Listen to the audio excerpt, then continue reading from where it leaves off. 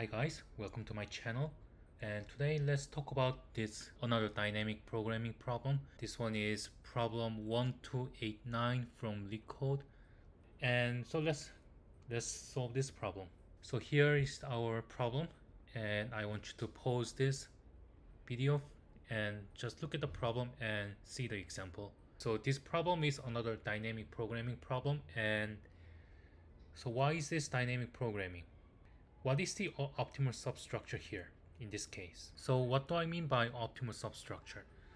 If I give you this problem where you have to find the shortest path from Seattle to LA, and then you have to go through San Francisco. Well, I mean, from here to here, from Seattle to San Francisco, you would take the path B, and then from San Francisco to LA, you would have to take the path E. Now, what is suboptimal substructure meaning? So in other words, if you want to find the shortest path from Seattle to LA, you first have to find the shortest path from Seattle to San Francisco, and then you have to find the shortest path from San Francisco to LA, and then you add them up. So that's what we mean by having an optimal substructure in this case. Well, obviously, if there is a direct path from Seattle to LA, then this problem is not a optimal substructure. So just be careful in that. So let's work on this problem. So this is our two-dimensional matrix. We call that grid. And so, I mean, the first row is just that. So basically, we will create a DP matrix of size n by n, where n is the length of this matrix, and we are given a square matrix. Okay, so first row for dp, you just initialize it by setting it equal to dp of 0 comma j is just equal to grid of 0 comma j. So basically this one is just same as this guy, 0 comma 0. dp of 0 comma 1 is just grid of 0 comma 1, and so on.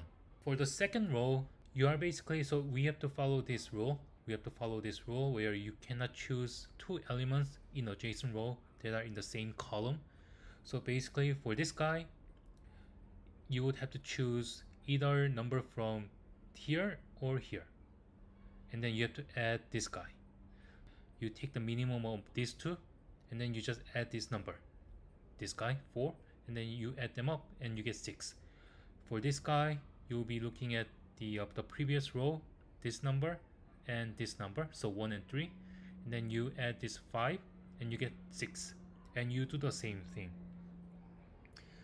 and you keep doing it. And for the last row, you do the same thing. For this guy, you'll be looking at the minimum of this 6 and 7.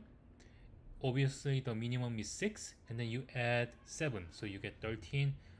You do the same thing, you get the 14 and 15. You find the minimum of the last row, that is 13, and you return that answer. Well, that's it for this problem, and let's see how we can code this up. Okay, first, okay, so we have to find the dimension of this, and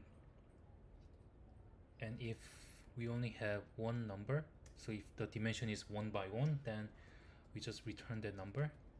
There will be return grid 0. Okay, and then we initialize our DP matrix, so there will be 0 for in range n, for in range n. Okay, and we initialize the first row of this DP. So there will be okay, for j in range n, dp of 0j is just grid 0 comma j. Okay, now we have to do we have to run the for loop twice for I in range 1 to n, for j in range n. Okay, and well, if we can do it in this way, very simple. So if we are on the first column, if j is equal to 0, so that's the first column, dp of I comma j is just minimum of dp of, so we are looking at the last row and everything except the first guy, and then we take the minimum, and then we add this grid I comma j. And next one, if j is equal to n minus 1, so if we are looking at this last column, so when we are on the last column, it will be just dp of I j is equal to just mean dp of I minus 1, and yeah, everything except j plus grid I comma j, and then else it will be just dp of I comma j is just minimum of, okay, so in the case it will be just minimum dp I minus 1 comma j, then minimum dp I minus 1 j plus 1, and then plus grid I comma j.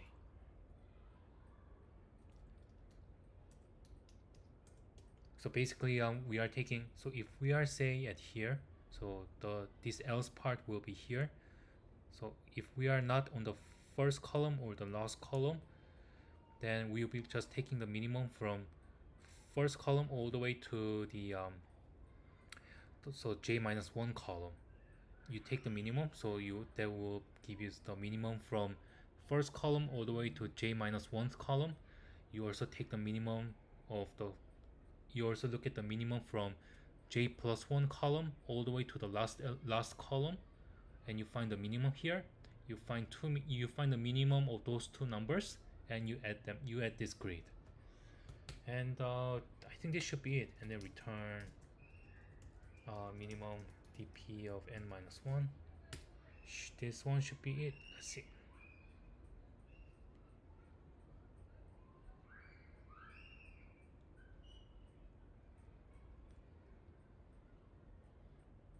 Okay, so I just want to emphasize that you can actually optimize this a lot. So you don't actually need the say n by n matrix. How many rows do you need? You actually need 2 rows to compute this. So I actually want you to try that part, and yeah, so I will leave that up to you. And so that is for this problem, and if my video helps, please subscribe to my channel. And so my plan is I will probably do more dynamic programming problems. I will get some more problems from say Code Force and Hackers Rank. So I will do greedy, and so my plan is I will probably do more deep dynamic programming problems and greedy problems. And yeah, that's it for this video, and thank you so much you guys for watching, and I hope you guys enjoy the rest of the evening. Thank you, bye bye.